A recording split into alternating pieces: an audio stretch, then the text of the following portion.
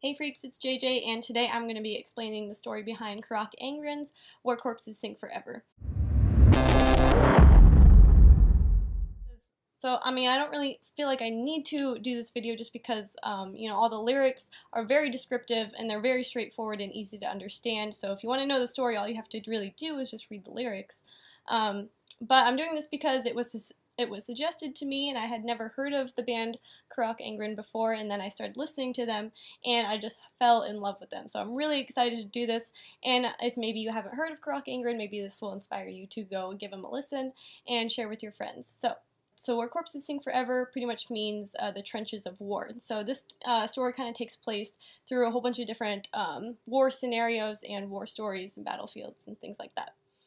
So we start off with an ominous recording. This is where the protagonist of our story is ordered to shoot and execute 7 prisoners. And these 7 prisoners are lined up, tied to these stakes, and he pulls out his gun, and you can hear the shots ringing out on the track, and he shoots them, but somehow the bullets aren't able to penetrate these 7 prisoners, and they just stare back at him with these evil smiles and these demon eyes, and then he is then transported to experience 7 different visions from these 7 different prisoners.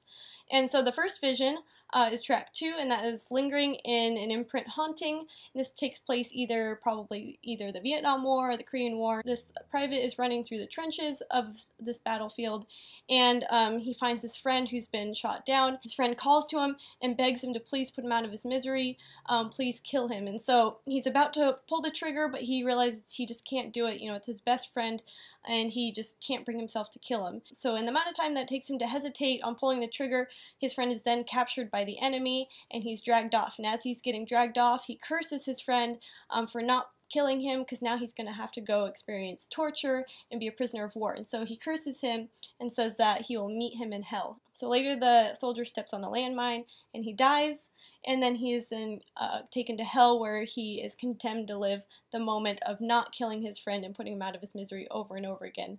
The moment of hesitation where he could have just pulled the trigger. Instead, his friend had to survive torture and years of torment. Then we move on to track 3, which is the second vision that our protagonist encounters, and I'm going to butcher the name of this, I'm sorry. Bitte tötet mich? I don't know. Sorry. It's German, which means please kill me, and this is about a soldier who tries to kill himself multiple times. The first time he tries to kill himself, he just pulls out his gun, and he's about to shoot himself, but then his friend interrupts him, so he puts his gun away and saves it for the next day. The next day he goes out and finds a farm and a barn, and he climbs up and tries to hang himself in this barn, but at the last second he's about to hang himself, the farmer comes in and saves him. And he is so upset that he's not able to carry out his suicide that he ends up stabbing and killing that farmer to death. And then the third day he goes out onto the battlefield during a firefight, just expecting to catch a bunch of bullets that will finally put him out of his misery. Instead, his best friend ends up saving him from getting shot, and his best friend dies, and so he's kind of effective in having caused his best friend's death, and now he's super desperate to kill himself, and so he pulls out his gun, just sticks it in his mouth, but right when he's about to pull the trigger, he gets shot in the back twice, and that knocks the pistol up, and so he just shoots off his face, but he's not able to actually kill himself, and so then he has to live 2 more years of his life. He's paralyzed from being shot in the back, and he also has his face blown off, and so he spends 2 years in torment and pain before he ends up dying. So the 4th track and the 3rd vision that we get to is Funerary Dirge for a Violinist, and this takes place in the middle of World War II, probably somewhere maybe in the middle of Russia. This army keeps a violinist, and they protect him at all costs because his music is just like a form of escapism, and his music is the only thing that can cheer them up and bring them out of their misery of this war that they're in the middle of fighting. And so they protect this musician at all costs, and they really care for him. He ends up getting fed up by the war and constantly seeing death and tragedy at every turn, and he decides to kill himself. And so what he does is he walks into the battlefield in the middle of fighting, pulls out his violin, and he plays his last song. Both sides stop and listen to his song, but then as soon as he pulls the last string of his bow and finishes his song, both sides shoot him and kill him. So then the land where this battle took place ends up getting haunted by this violinist's soul, so they can hear his ghost mourning and or playing his violin. The 4th vision in the 5th track is Sir John. It's about a surgeon who is trapped in this village after it's just been bombed, and he's surrounded by landmines, so he can't escape. he ends up cutting off body parts and eating them to survive. So he ends up killing and eating all of the survivors, and then there's no more left. So he ends up starving for 20 days before these soldiers finally come and save him. And as they save him, they realize he's even eaten his own tongue. Right before he dies, they realize he's developed this thirst for human flesh. After having eaten all these people. The 6th track and the 5th vision is Spectral Infantry Battalions. This is about a ghost battalion that just haunts this battlefield. I'm not sure where it's supposed to take place or when it's supposed to take place. If you have any added information for this track, please let me know.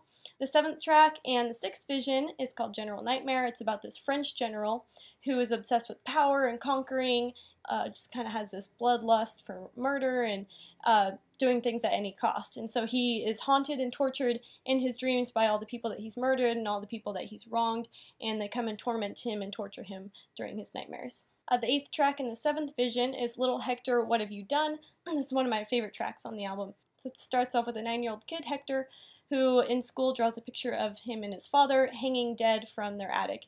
And his teacher's like, what the fuck is this? The kid goes home early and finds a gun and shoots his father while he's sleeping before he goes up to the attic and shoots himself. And then his mother comes home and finds her dead husband and her dead son. And after the funeral, she kills herself by overdosing. Then we come to find out that the house has been haunted, which is what drove Hector to do what he did.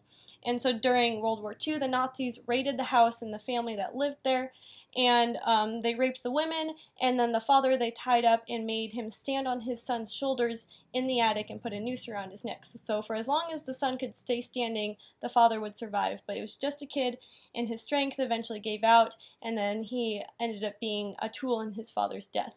So then he hangs out with the corpses for a few days, mourning over them before he takes his life into his own hands and hangs himself next to his father in the attic. And then we move on to track 9, These Fields Are Lurking. And this is where we come back to the original protagonist of the story. He wakes up in this field exactly where he left off. He's mentally and physically experienced all these visions, so he's really beat up. He's torn up, bleeding, broken bones, and everything. He looks around and sees that the 7 stakes are empty, the prisoners are no longer there, and then the field starts to kind of like close in on him, and then black hail falls from the sky, and so he kind of just tries to crawl away, try and get out.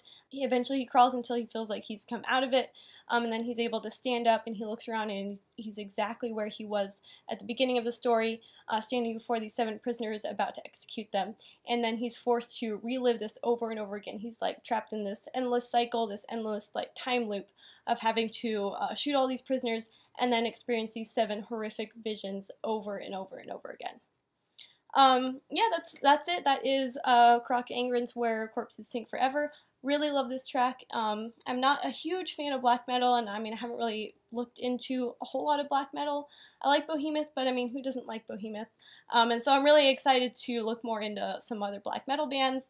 If you have any more suggestions of further symphonic black metal, which I seem to like, let me know in the comments. I can also do an explanation of the other Carach Angren albums, which I've really gotten into recently. Also, let me know what other concept albums you want me to explain, and thanks for watching, guys.